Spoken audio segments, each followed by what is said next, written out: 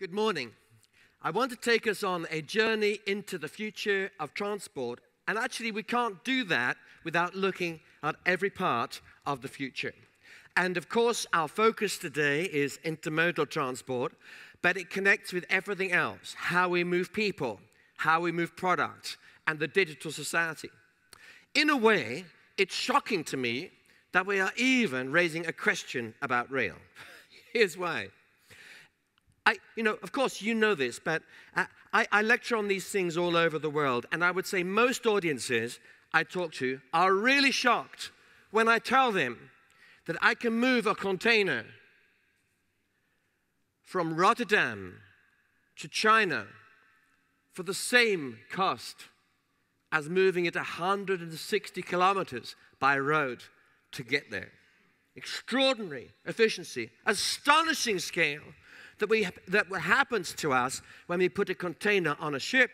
And as you know, but most of my audiences do not, we also see astonishing efficiency when we put the same container on a railway line and we run that line on a nice long train, 740 meters long, over 2 or 3 or 4 time zones.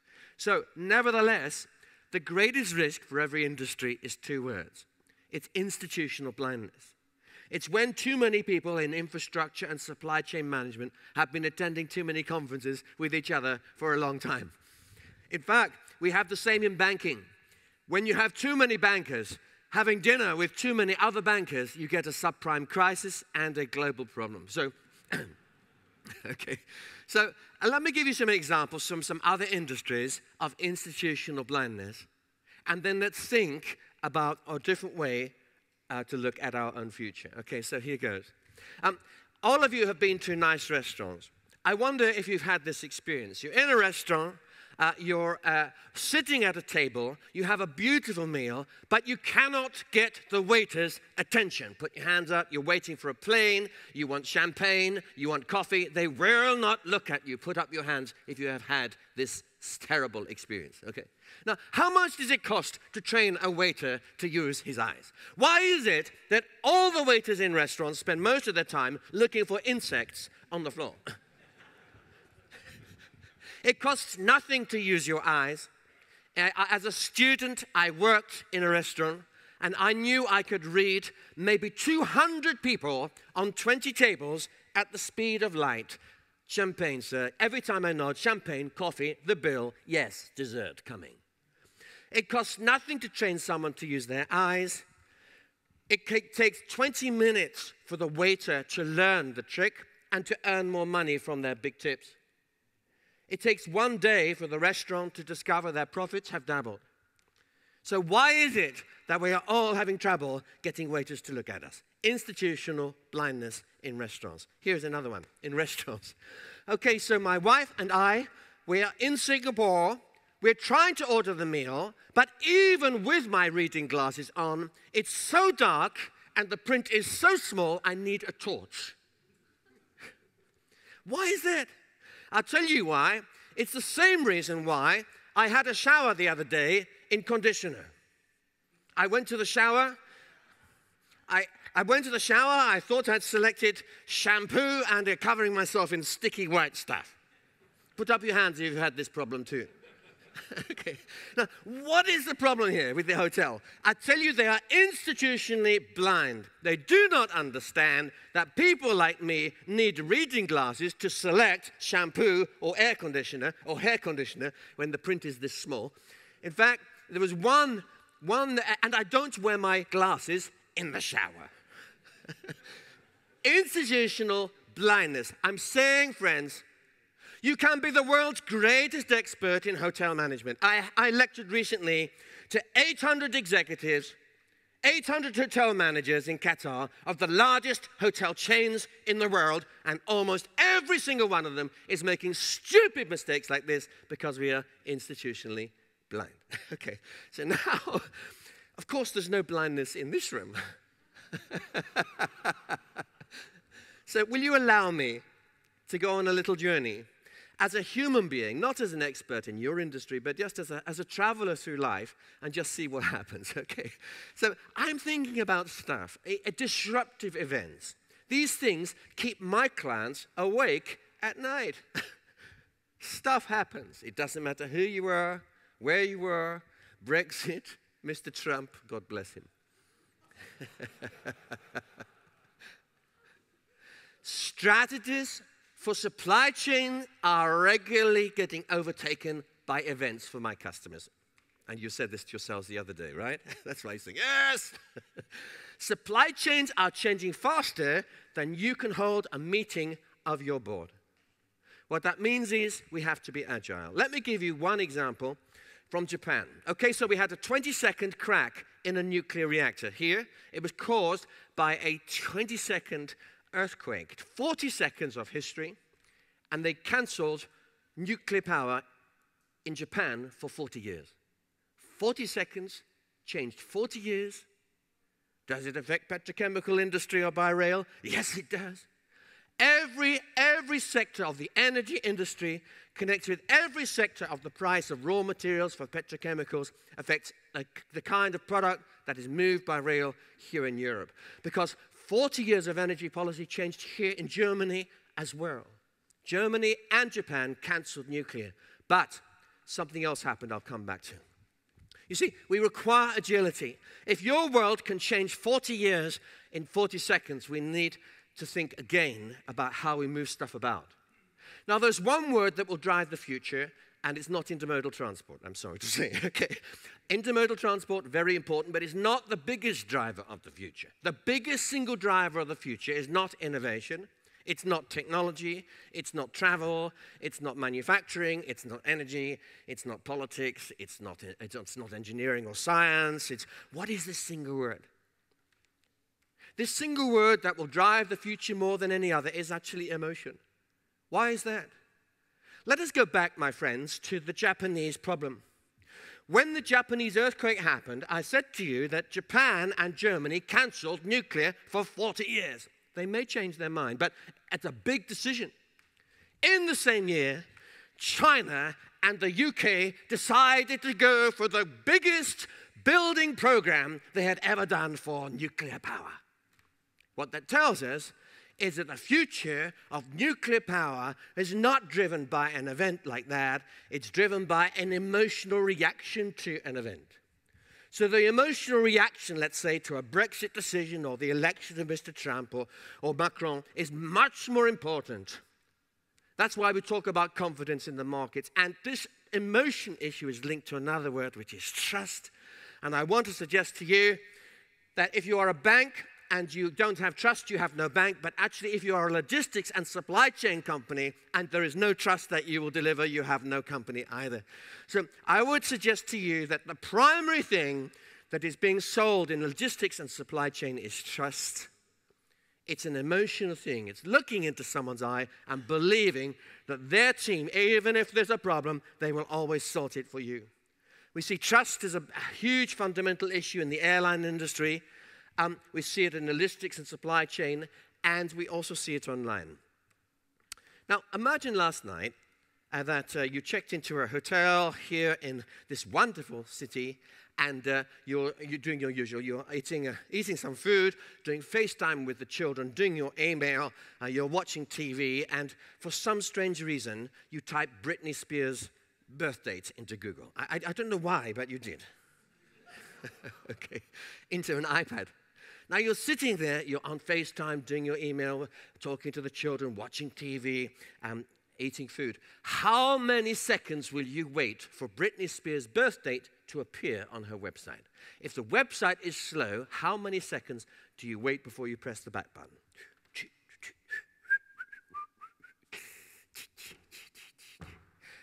Put your hands up if you press the back button in less than 5 seconds.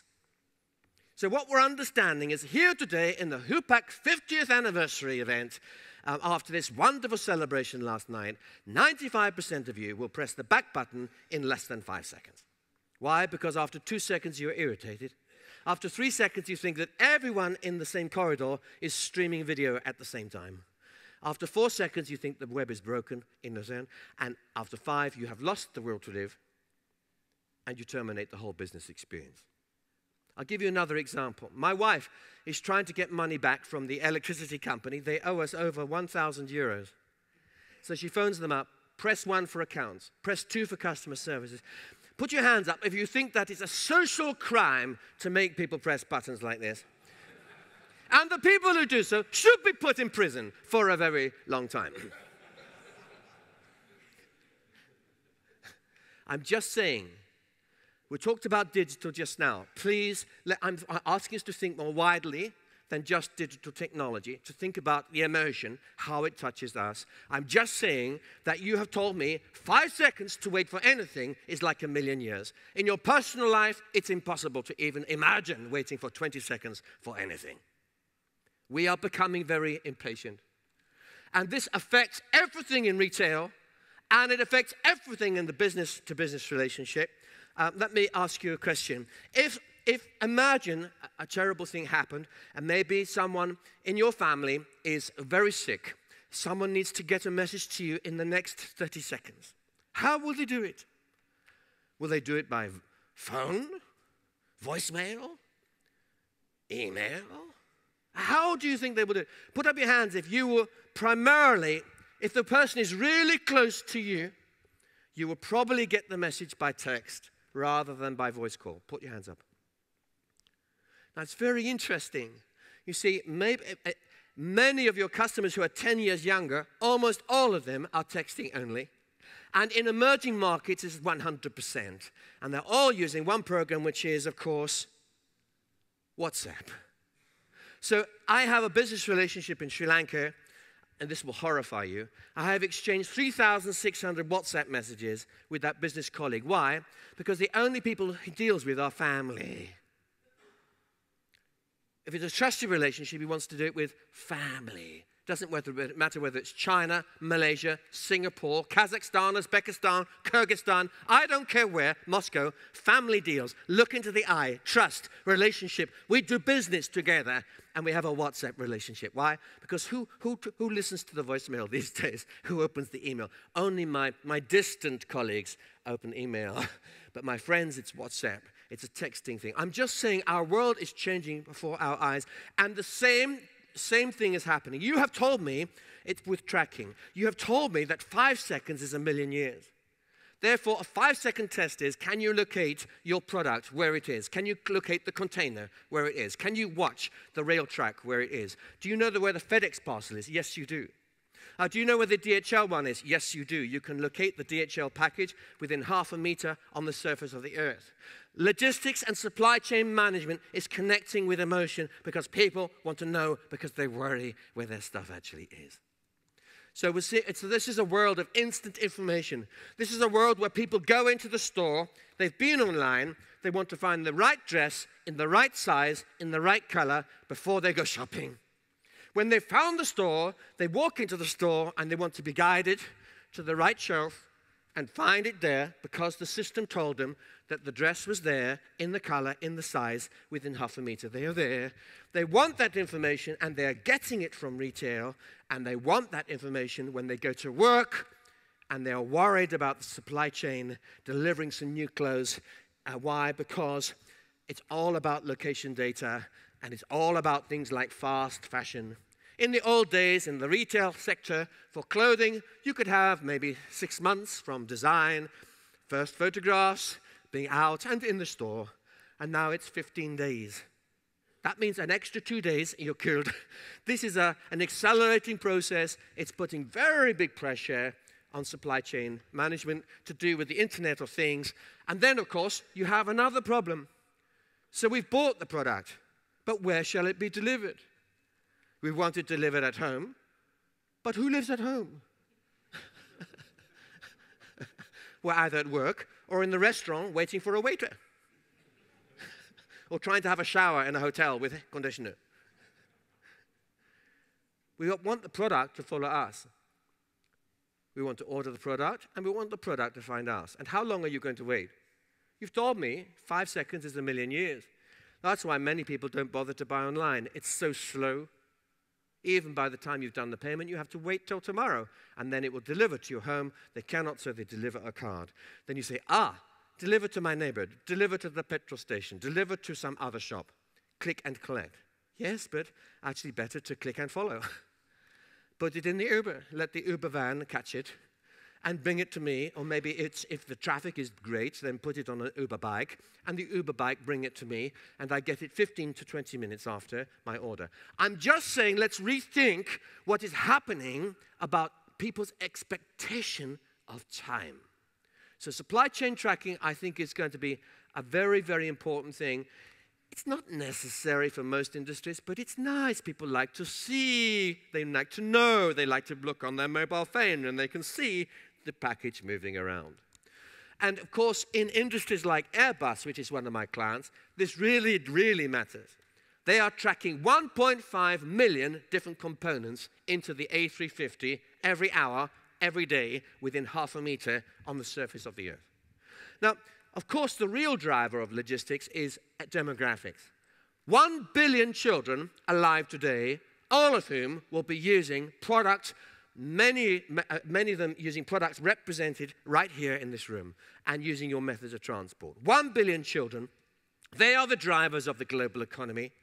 They are the reason for the truth about the last 30 years. Because it's emerging markets that have driven growth. Over the last 30 years, despite the news headlines, the truth is that the global economy has grown very nicely every year, apart from about 6 months, at the height of the crisis.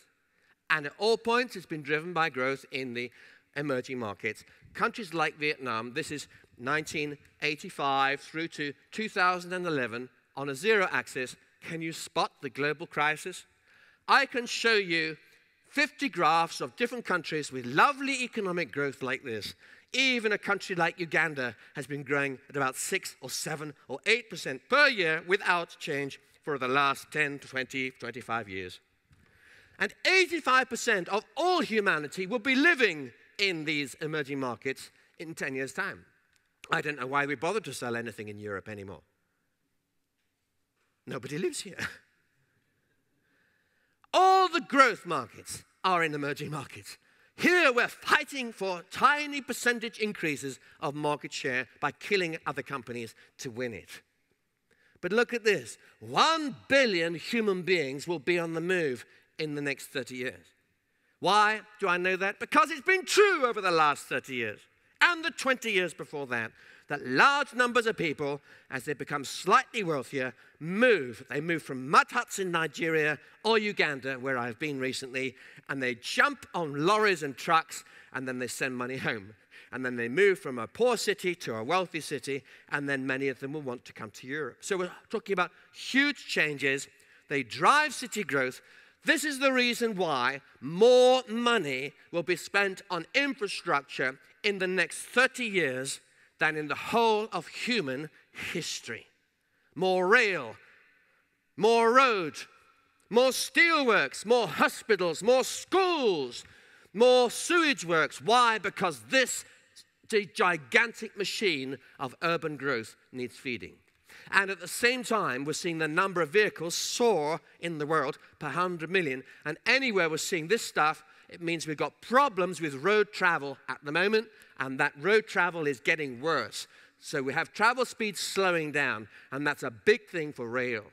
And even in countries like China, that doesn't show you these pockets of dark green where there's tremendous congestion. India the same, and where, again, rail has quite a role. Now, if we were to see the whole world have the same number of cars per head of population as America, we would see 4 times as many cars on the roads today as there are today, and even more congestion, because there's no way we're going to increase the length or the width of all the roads in the world by 4 times. It just is not going to happen. Now, while we have 1 billion children alive today, almost all of them in emerging markets, while we have 85% of humanity in 10 years' time in emerging markets, in Europe, in a country like Germany or Spain or Portugal or Italy, in many towns and cities and villages, we need 4 couples to produce a single great-grandchild. One single baby, 4 couples. Does that matter? You're not sure. I think it might. In Italy, there will be more than 1 million people over 90 in 12 years' time, enough to change the result of every election. Does that matter? It might. So, you see, you either have to grow babies or you have to import them. It's a mathematical fact. If you only produce 1.3 children per couple, and you need to produce 2.4 per couple to keep your population the same, then your population does not grow. It goes smaller every year, a little smaller. And that's what's been happening across a lot of Europe, unless you have migration. So at the same time, we're seeing huge south-to-south trade. These are big trends, my friends, big trends, and we will see big migration into the European Union. Whether we want it or not, whether it is official or not, people will come. And by the way, Donald Trump cannot build a wall. That works. Why is that? Well, all you have to do is buy a ticket to Disneyland. You go on a plane and you stay. It's as simple as that. So walls don't work, my friends, and it's just the same in the European Union. So migration is here to stay, huge populations moving around, and as they do, trade patterns are changing. All kinds of new stimulation will come to the European economy through migration. South-to-south trade, we're seeing global trade is slowing down as a percentage of the growth. Why is that? Because every time global growth grows 1 unit, we used to double the number of containers. Now we are only increasing the number of containers by about 1.4. So global trade is becoming much less important as a proportion, and it's being replaced by regional trade. And places like China are becoming too expensive, so the good news is we have lots of manufacturing jobs already coming back to the European Union.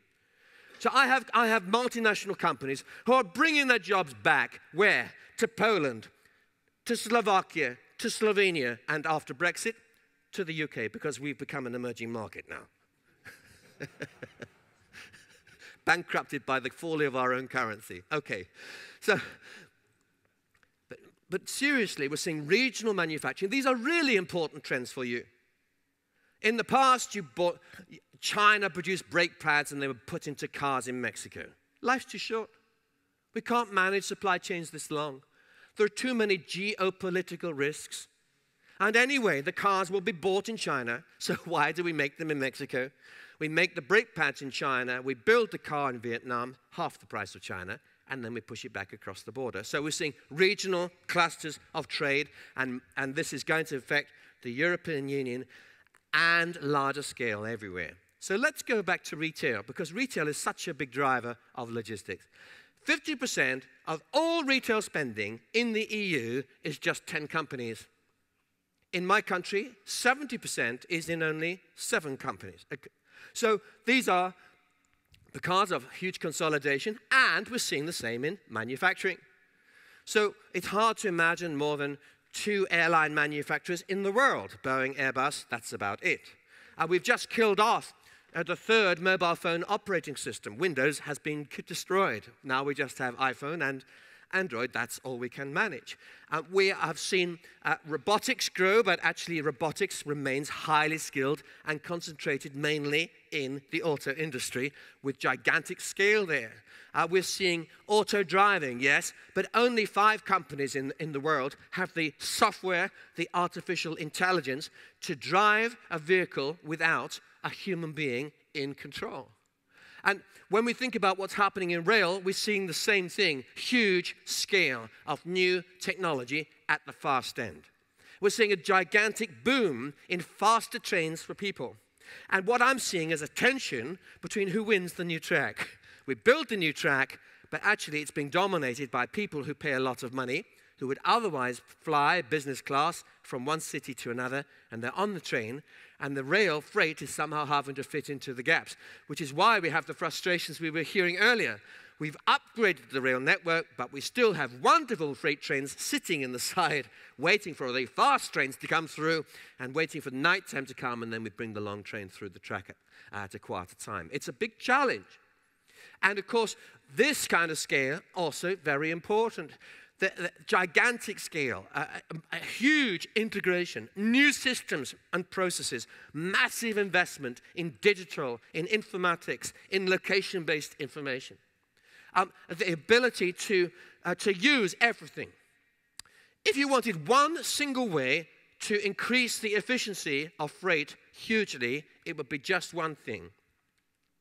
You see, if you think of EasyJet or any other budget airline anywhere in the world, they would never run a plane. They would never run a plane with 30% full. They would go on selling until they fill the plane up. But every single lorry in the European Union this morning around here is running 30% empty. Well, let me explain. 30% of all the trucks that you see on the road here are completely empty. They don't even have a single plastic bottle of Coca-Cola inside them. They are just transporting air.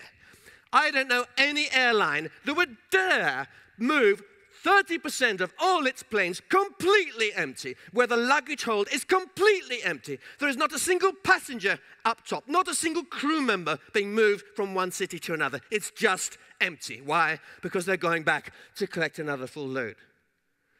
Now, I'm certain that we can deal with this problem with digital integration, with an Uber-type solution, with web platforms. We should be filling this space. It's also madness. We're producing the same stuff in two different cities.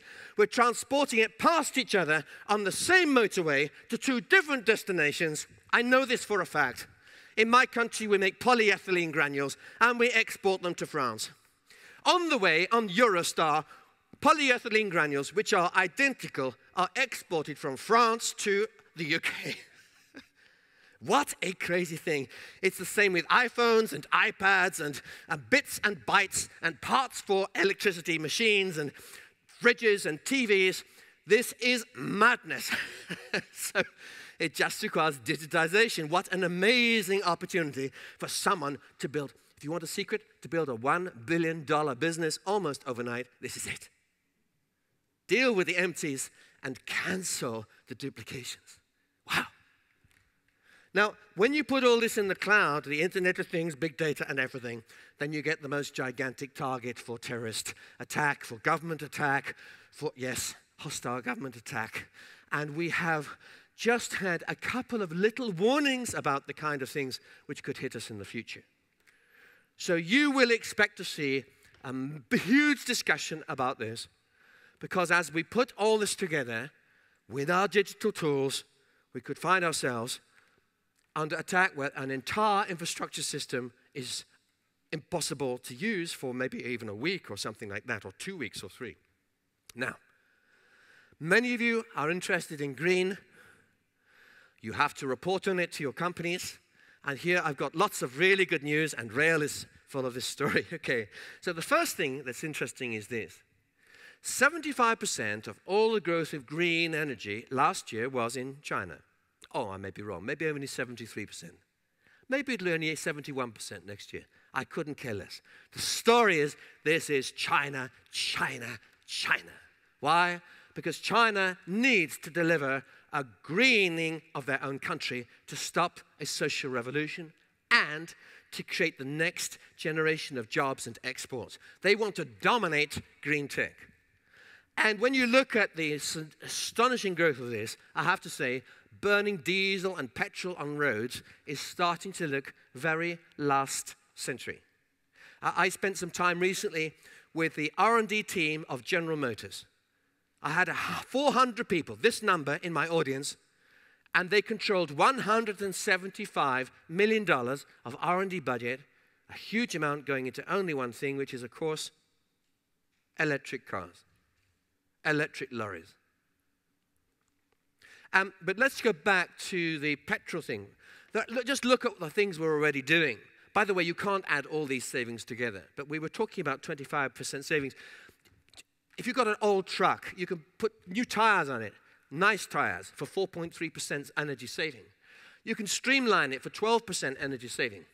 You can make it 1.5 meters longer for 5% energy saving.